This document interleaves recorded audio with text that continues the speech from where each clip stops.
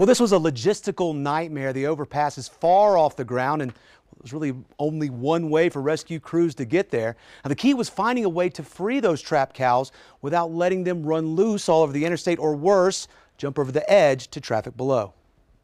92 cows trapped in an overturned big rig high atop the Big I interchange. State livestock inspectors say it was quite the scene when they got there just after 5 a.m. You got some on top of each other, smashed in there, so we had to use the jaws of life to create openings so we can get them out of there safely as possible. State livestock inspector Francisco Lovato says they used movable panels to corral the cows down a chute and into the awaiting trucks. By this time they're stressed, some are injured, we just don't know what we have at the time. They're going to come out and some are going to want to jump.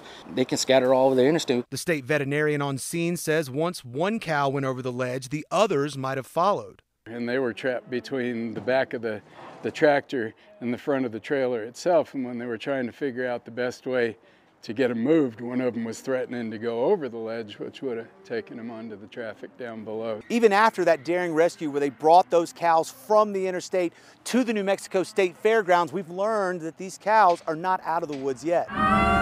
There'll be some chronic poor doers in this group just because of the amount of stress, and the ones on the bottom of the pile had a hard go of it. State veterinarian Dr. Ralph Zimmerman says the stress level increases the cow's chance to develop pneumonia.